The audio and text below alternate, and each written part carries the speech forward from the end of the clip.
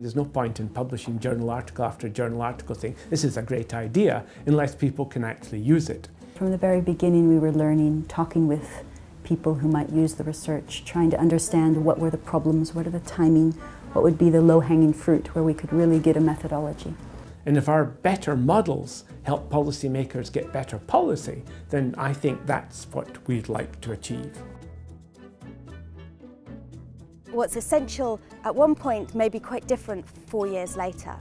We've presented things to policymakers and they've said, that's great, but that's not what we need. And we've gone away, redone things, reanalyzed, and found something that will be helpful for the way they think and their priorities. So having user-friendly software that lets them use it with ease is an important aspect of getting impact for the ideas. Be inventive and be committed to helping policymakers do the right thing. So ring them up, go out for lunch with them, be there to help them. And once they learn to trust you, they'll realise that you can be an enormously helpful source for them.